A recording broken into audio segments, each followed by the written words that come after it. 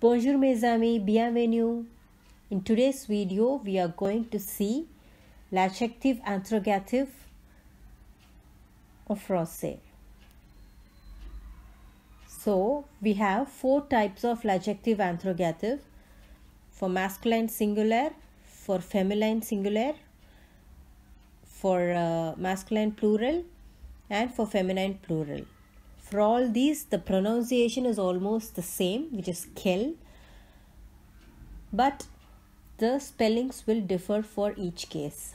So come, let's see what is l'adjective interrogative en français.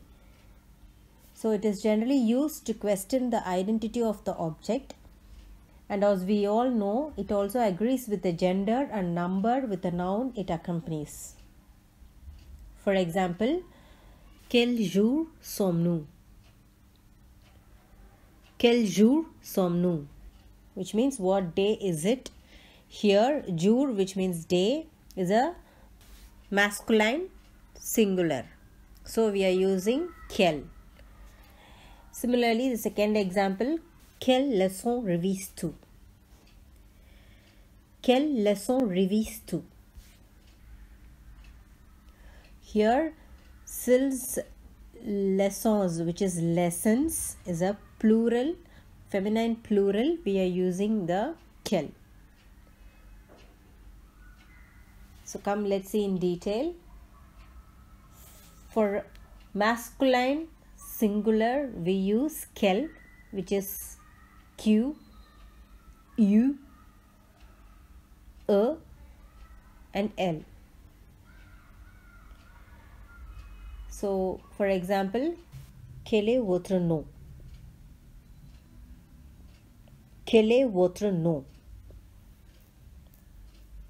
Here, since nom is a masculine singular, we use quel. And for feminine singular, we use quel again, but the spelling is q, u, e, l, l, e. So for example, quelle ville est plus jolie? Quelle ville est plus jolie? Here, ville is a feminine singular, so we are using the quel form of it.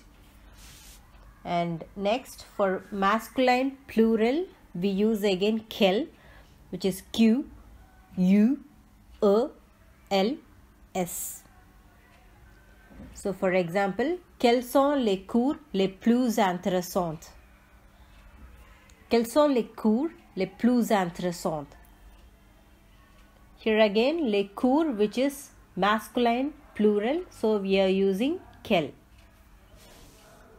And the next one is for feminine plural, we will be using again quel, which is q, u, e, l, l, e, s.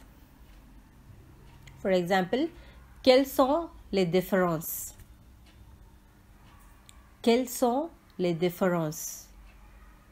So again, here, since différence is a feminine plural, we are using it as quel.